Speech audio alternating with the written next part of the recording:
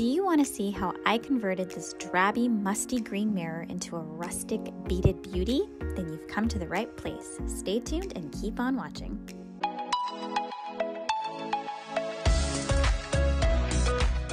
Hola, it's Lua.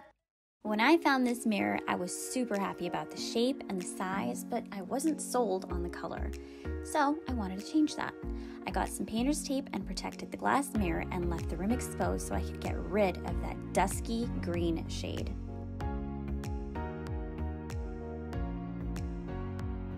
Once my mirror was protected, I grabbed my matte super spray paint in an all-white color and I went to town.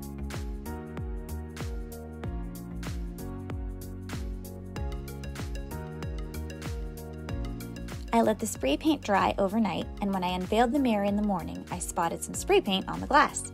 Not to worry though, nothing a little nail polish remover won't fix. Next is the fun part. I used these flat bottom unfinished wood beads to decorate around the trim of the mirror. I glued these down with the help of some Gorilla Glue. I personally wanted the beads to be small and dainty and cute, but you could definitely go up in size. It's completely up to you.